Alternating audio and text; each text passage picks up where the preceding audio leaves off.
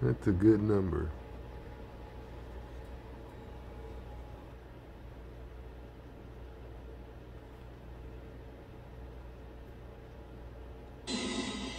Did you hear about this? Some bagel shops in New York City are just days away from running out of cream cheese amid supply chain shortages. Joining me, Frank Matera, the owner of Bagel Smith in Williamsburg, and Mike Stern, owner of Long Island Bagel Cafe in Scarsdale.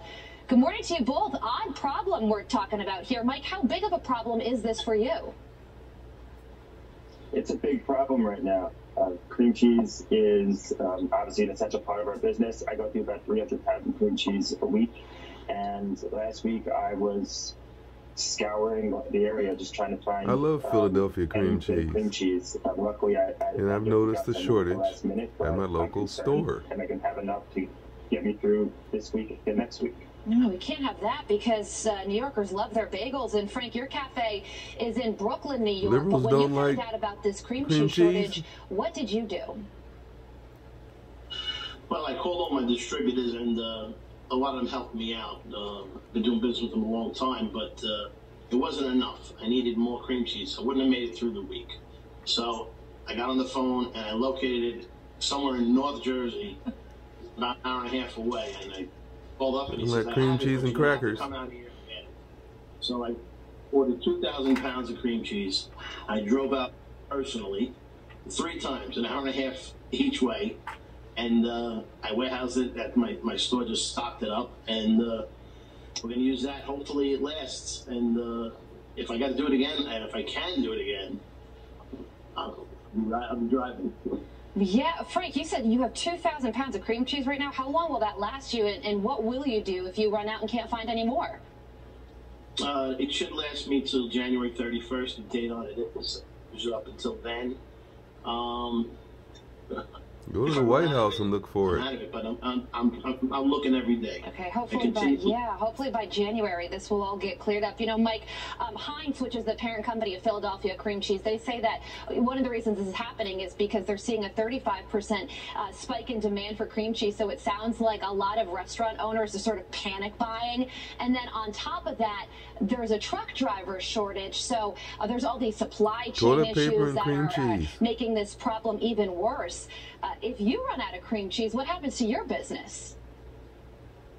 The same thing that happens to Frank's. You know, it's probably the most important part of my business outside of bagels is cream cheese. So without it, we're in trouble. I'm hoping that obviously this is something that ends pretty quick, but from what I've seen and over the last couple of months, these issues tend to linger a little bit. So just have to hope, and like Frank's doing, just scouring the area, and if you have to drive hour and a half, 2 hours, you have to do it. Yeah, using all your contacts and driving around. Frank, really quickly, Mayor de Blasio announced a vaccine mandate yesterday on all private sector businesses. That affects yours. What's your reaction to that?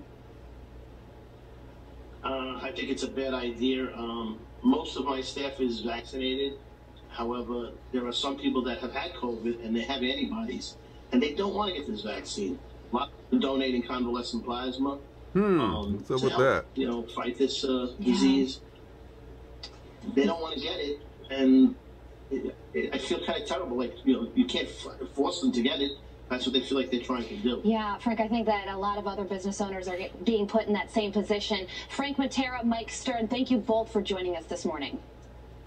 Thanks for having me. All right, Todd, over to you. All right, let's head across the pond to Alex Hogan. Alex, what's going on? We'll meet today for a video conference to discuss escalating tensions over the Ukrainian border, where new satellite images just like this one show a growing Russian presence. U.S. forces believe that about 175,000 Russian troops could invade as early as next year. The meeting agenda will also include strategic security and cyber security. Now, as far as other international diplomacy, time is running out on Iran nuclear talks. During the 7th round of talks, the country walked back from all compromises it previously made to revive the 2015 nuclear deal, putting even more weight on the position of Russia and China.